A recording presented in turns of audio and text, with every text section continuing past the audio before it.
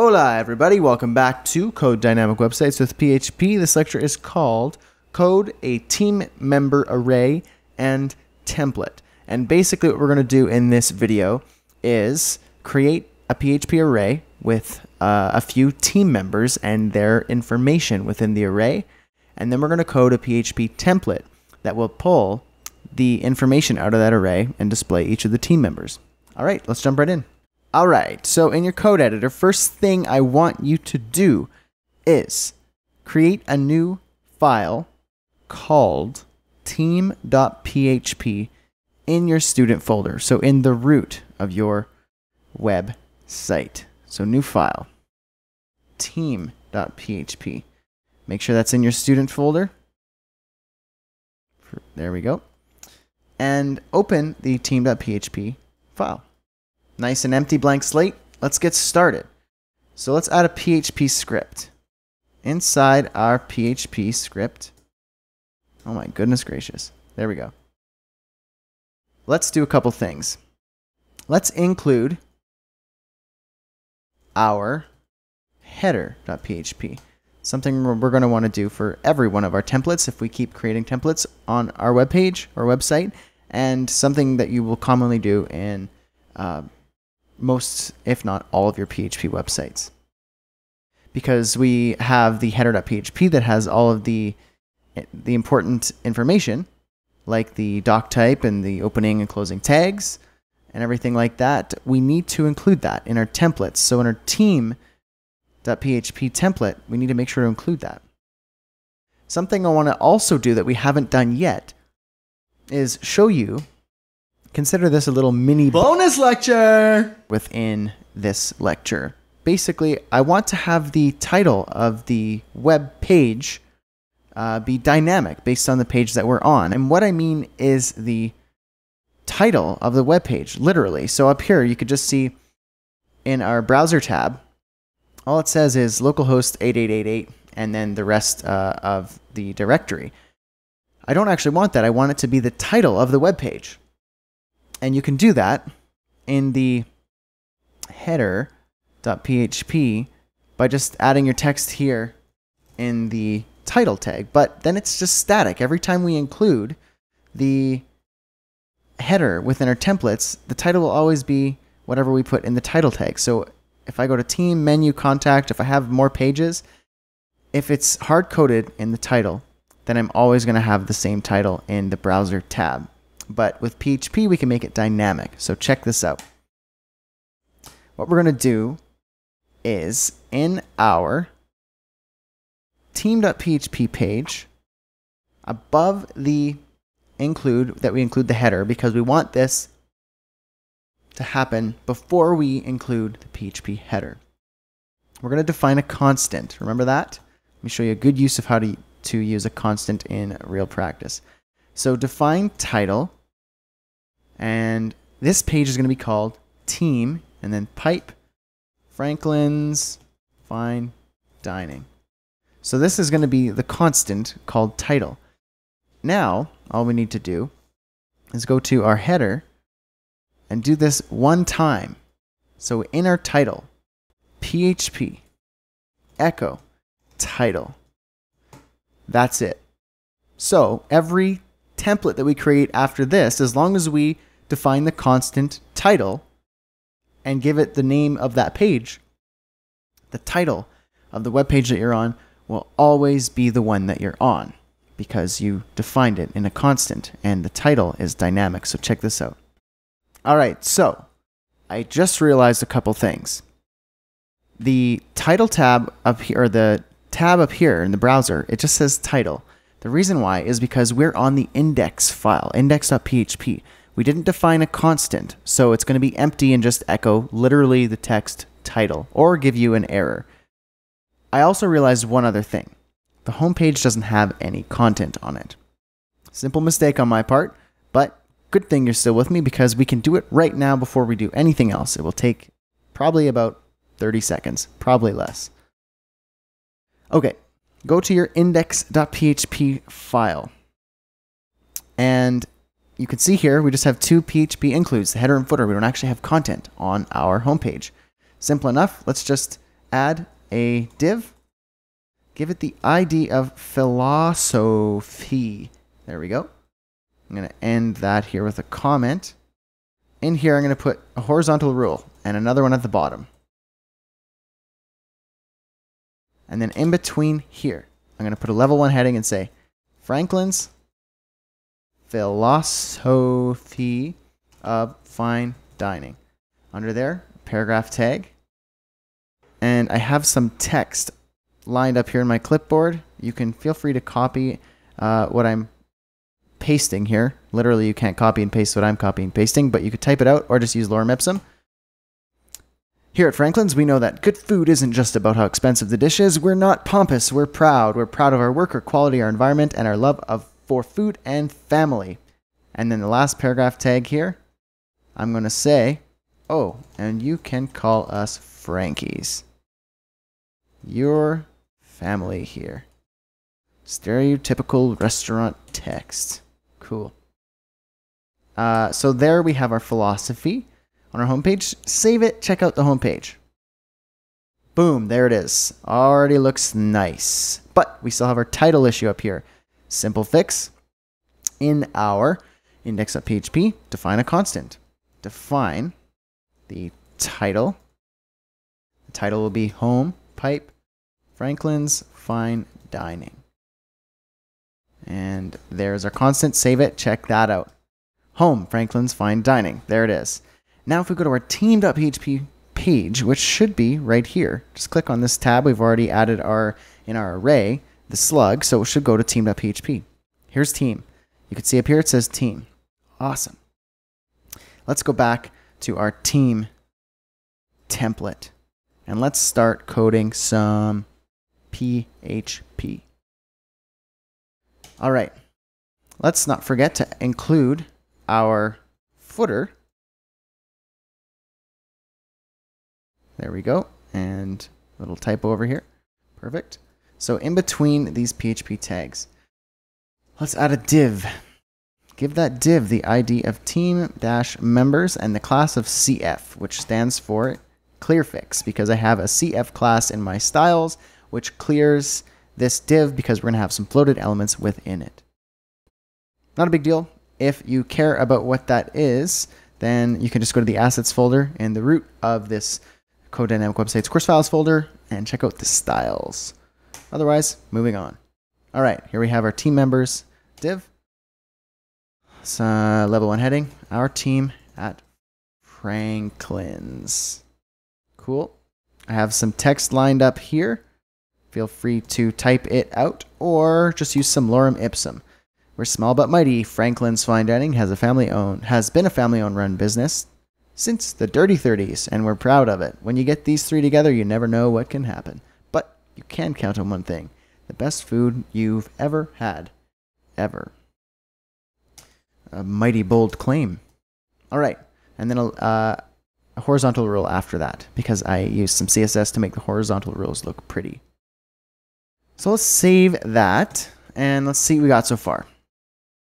Our team at Franklin's, we got the text here, and then our sexy little horizontal rule. After that, we need to add the 3 headshots of the team members and their bios and all that sort of stuff.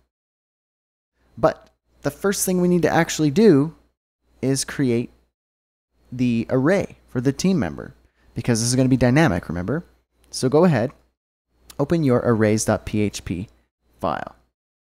Right now, you'll see that we have only the nav items. Well, we're going to add the team members in here. So go ahead and in under here, make some space for team members. Let's add our team members array. Array, here we go. Perfect. In here, let's do some magic.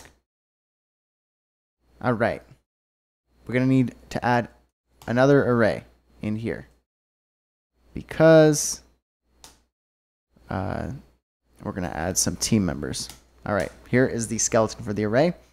We need to add a name And that will be, the first guy will be Frankie the third. And then after that, we need to add a position. And that will be owner, separated by comma. Another key value pair, bio.